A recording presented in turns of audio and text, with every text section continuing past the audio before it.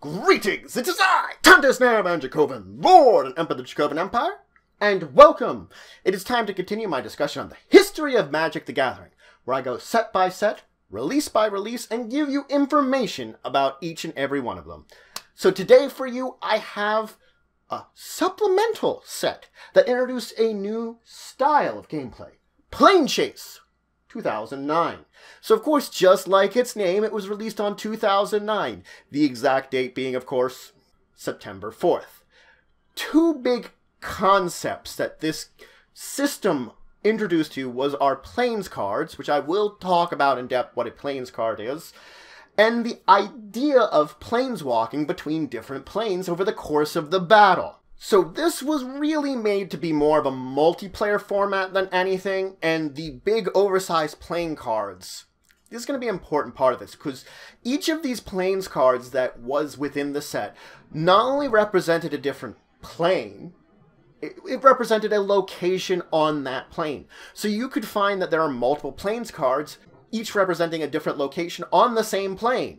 You could have like 3 different cards, they're all the same plane, they're just different places there.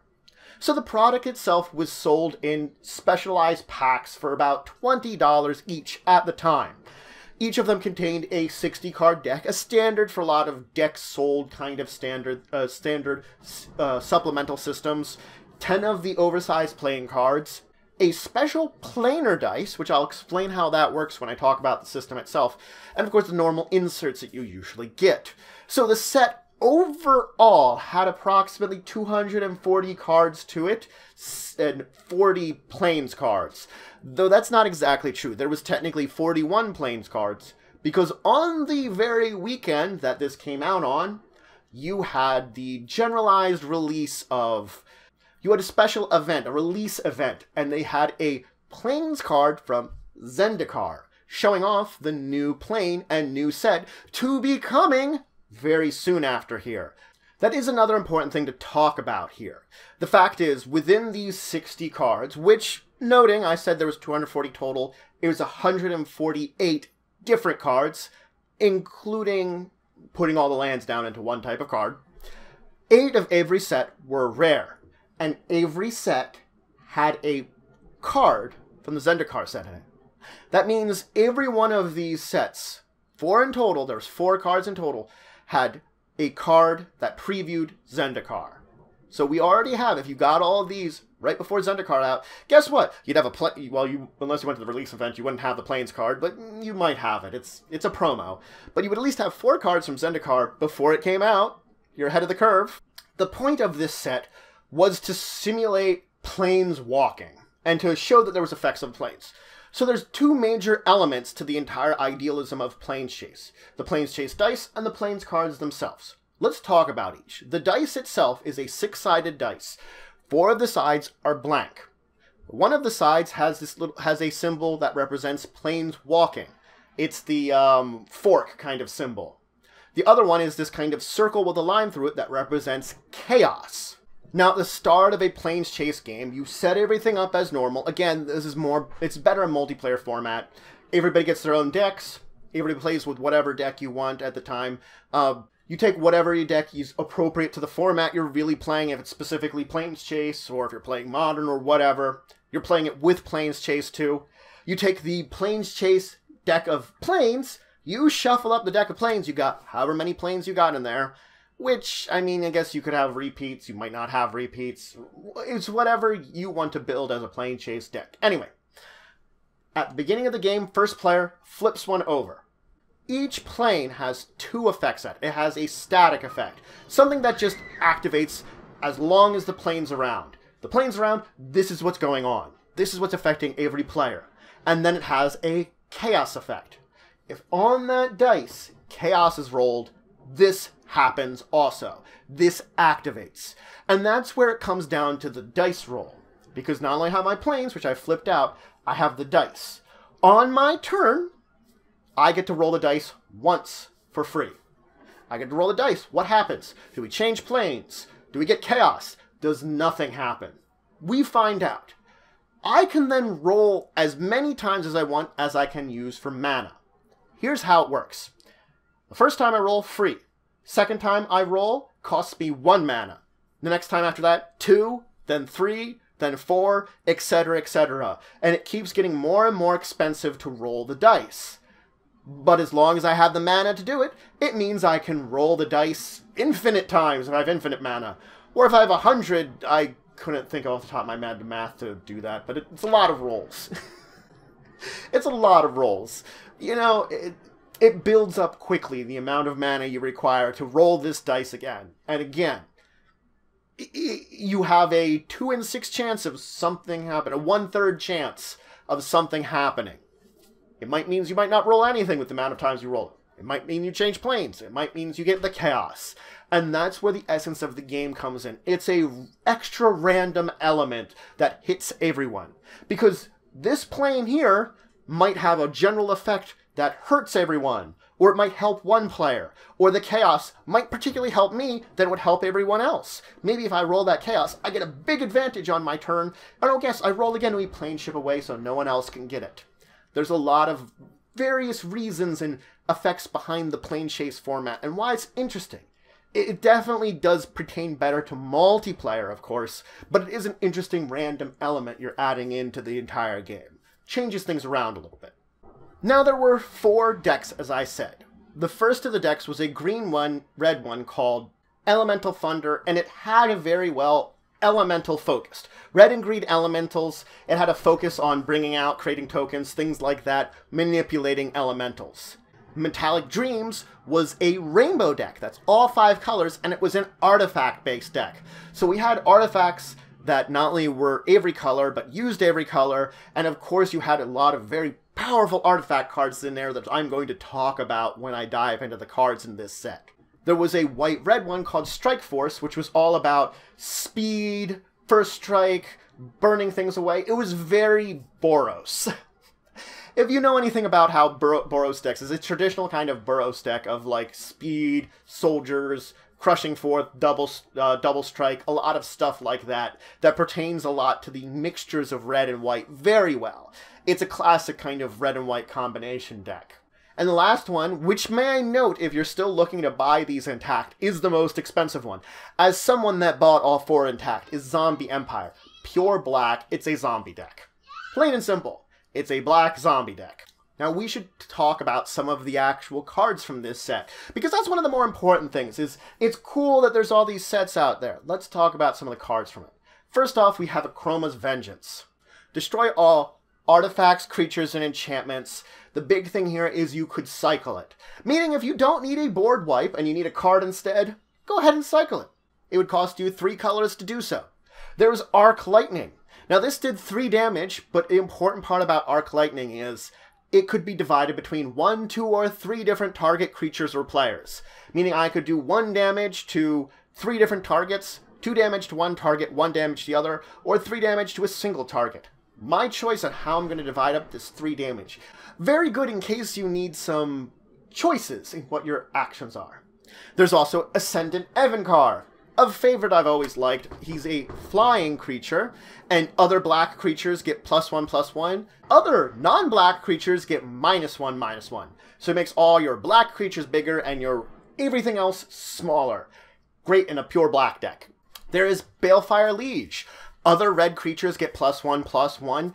Other white creatures get +1/+1. When I cast a red spell, I do 3 damage to target player. When I cast a white spell, I gain 3 life. So if I cast a red and white spell, I not only do 3 damage to a player, I also gain 3 life. Balefire Liege is really, really great in a red-white deck. It really is. Beacon of Unrest. Return target artifact or creature from a graveyard, any graveyard, to the battlefield under your control. So I could bring back an artifact or creature from my own graveyard, or from any of my opponent's graveyards, put it into play. Beacon of Unrest gets shuffled into my library afterwards. So not only do I get something back, I get to keep Beacon of Unrest. Bosch, Iron Golem. It has Trample. For 3 colors and a red, I can sacrifice another artifact. Bosch deals damage equal to that artifact's converted mana cost to target creature or player. I effectively can then just use Boss, get rid of other artifacts I don't need, and depending on what its converted mana cost is, whack it into something else to deal some damage. Browbeat. Any player may have Browbeat deal 5 damage to them in order to basically counter what Browbeat does. If no player has Browbeat do 5 damage to them, I can draw 3 cards. So I play it and be like, does anyone want to take 5 damage? No, I'll take my 3 cards. Cobalt Coffers. This is a great one if you're playing straight black, because tap 2, tap it, add a black mana to your mana pool for each swamp you control. The more swamps you have, the more mana. So this means that at 2 swamps, you're breaking even for the amount of mana you get. It's not really great. You're technically tapping 3 lands. At 3 swamps, you're tapping 3 lands to get 3 mana. You're completely even.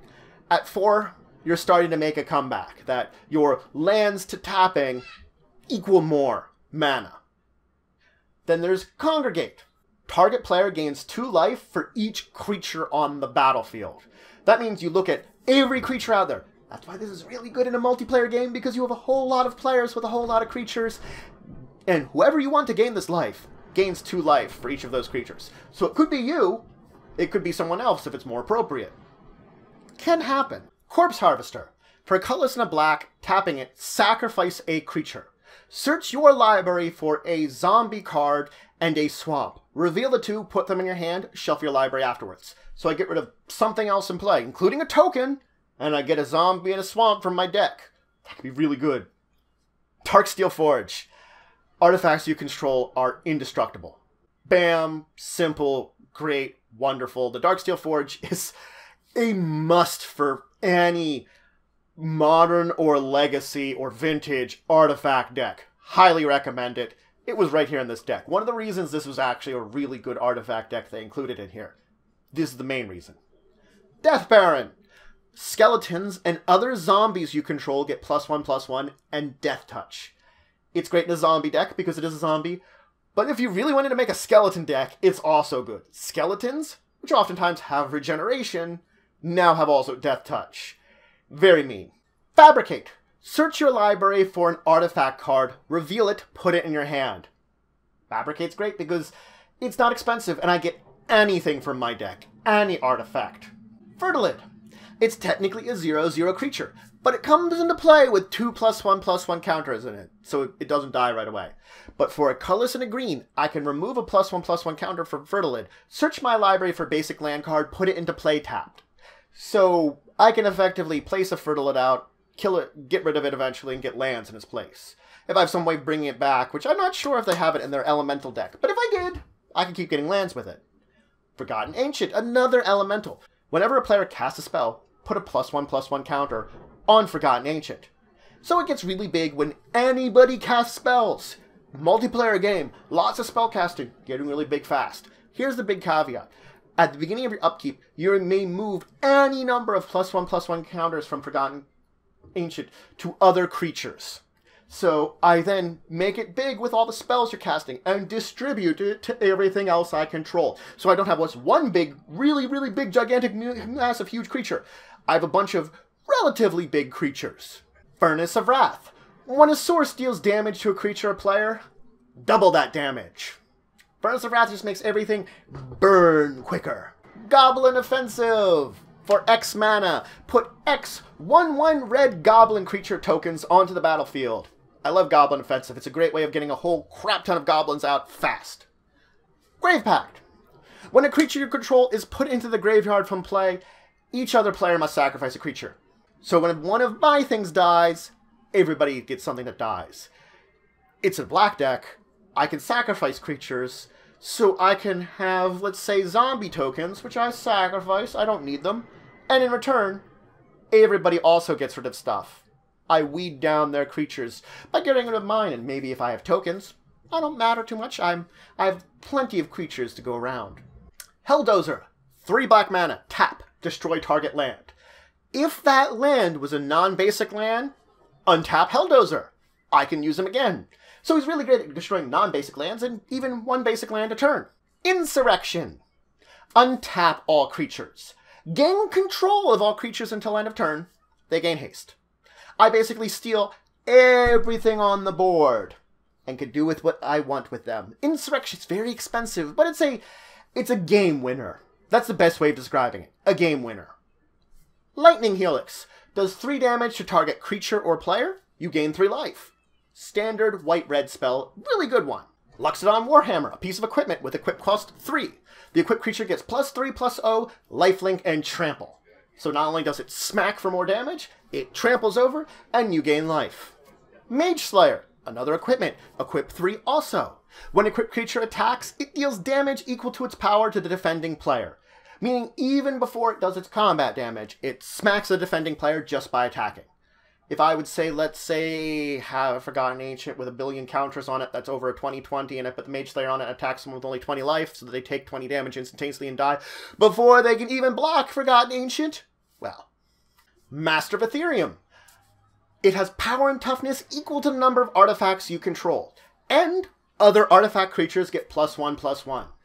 It's relatively one of the best artifact power toughness creatures because it gives a boost to all your other artifact creatures. Phyrexian Arena. At the beginning of your upkeep, you draw 1 card, lose 1 life. This is one of those times that if you are willing to sacrifice a little bit of your life, especially if you have already drained some life away from people, and gained a little extra, you get more cards. Raza, Boros Archangel. It's a flying vigilance haste. Tap. The next 2 damage that will be dealt to target creature you control is dealt to a different creature. Effectively, I take 2 damage that be dealt to this creature I own and redirect it anywhere else. Another one of my creatures. One of my opponent's creatures now takes damage. The creature that just attacked me deals the damage to itself. Maybe a smaller creature on my end can block and kill it now. Relentless Assault. Untap all creatures that attacked this turn. After this main phase, there's another combat phase, followed by an additional main phase. Effectively what it means is, if I attack with a bunch of creatures, they get to untap. Remember, it's not all creatures you control untapping, it's all those that attacked. They can attack again. Simple as that. It gives you technically 2 combat phases if things activate during the combat phases. Rolling Thunder does X damage divided by amongst any number of creatures or players. I like it as a burn spell because it just does an X spell, but I can divide it how I wish amongst everything. One of the reasons I like it. Skeleton Shard. For a 3 colors tap, or 1 black and tap, return target artifact creature from your graveyard to your hand. Gets back artifact creatures. Maybe I was chucking stuff with Bosch. I get it back, put it back out, chuck it with Bosch again. Sludge Strider. When another artifact enters the battlefield, or another artifact leaves the battlefield, means enter or leave, I may pay 1 colors, and target player loses 1 life, I gain 1 life. That means as I put artifacts into the battlefield, I can gain life and siphon it from another person, and they leave it. Meaning not only creation, but sacrificing them, especially if I'm doing things like with artifact tokens. Create token, leave token. Or there's Pentavis, which I'm not going to talk about today because I didn't feel like it, but it creates tokens, or it turns those tokens back into +1/+1 counters, so as I pop them in and out, I can also pay mana and drain you from life until you're dead. Lots of combos with that. Soul Warden. When other creature enters the battlefield, you gain 1 life. It's anywhere. Anybody summons a creature. Tokens, whatever. Summons them, you gain life. Undead Warchief. Zombie spells you cast cost 1 colorless less to play, and zombie creatures you control get +2/+1, including itself. So, rather than say other, it includes itself, so it gets +2/+1 and effectively goes from a 1/1 to a 3/2 from its own effects. Though if you could somehow cancel its own effects until end of turn or something, it would no longer get that bonus. That's, I guess, kind of why they include that. Verdant Force is a 7/7 that at the beginning of each upkeep, create a 1/1 green sapling creature token. That means, in a big multiplayer game, well, let's say you got 5 people.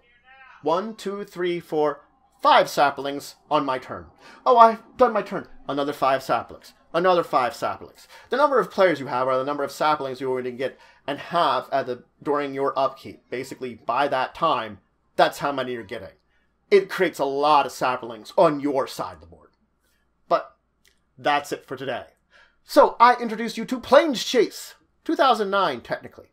This is actually one of my favorites, and I love playing Planechase. They've only actually had 2 releases of Planechase so far. I'm hoping they'll have more.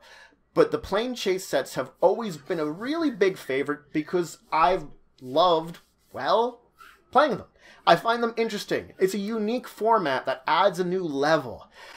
You know, one of the things about Magic decks is oftentimes money and rares can make a difference. And one of the things about Planechase is it's such a random element, it can actually completely alter things.